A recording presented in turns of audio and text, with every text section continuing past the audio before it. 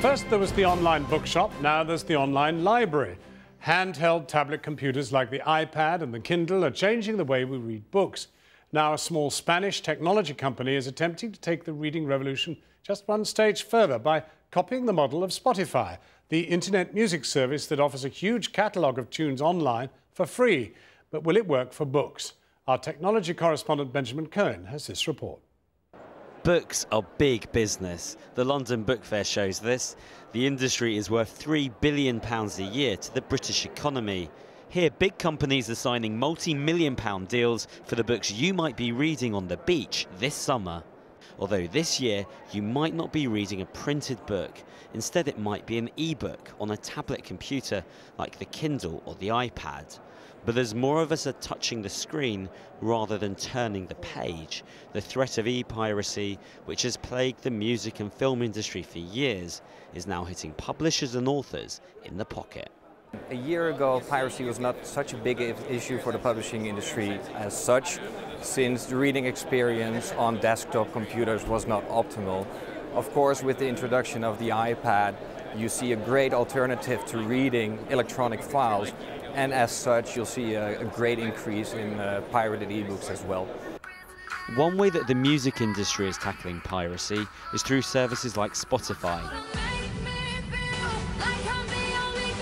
It lets you listen to your favourite tunes for free over the net, as long as you put up with a few ads or pay for a subscription.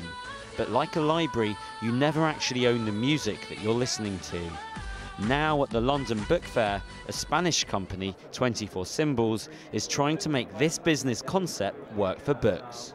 There are tens of thousands of books exhibited here at the London Book Fair, all pretty conventionally printed on paper, ready to go out to bookstores. Of course, for a while we've been able to access some of them and hundreds of thousands more on tablet devices like the iPad that are connected to the internet.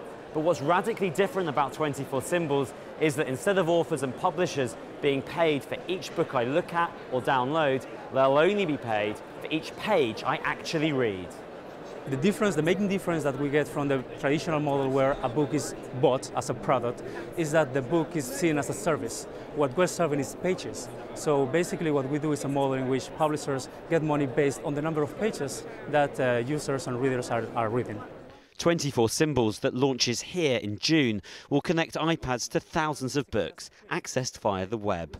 A monthly subscription will let you read when you're not online, maybe when you're on the tube or in a park. Because the system is based on pages rather than whole books, authors get really detailed feedback. If you give up their book at page 35, they'll find out.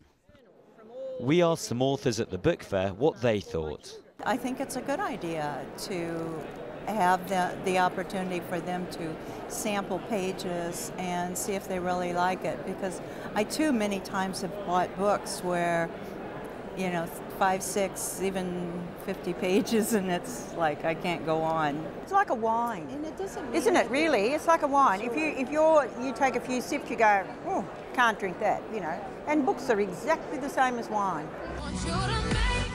When Spotify began its revolution of the music industry, the problem it found was getting enough music labels to sign up globally so that its collection contained most songs that users want. The cultural shift that's needed for a new business model for books to succeed isn't really from readers or even authors, it's from the publishers who've closely controlled the industry since the invention of the printing press.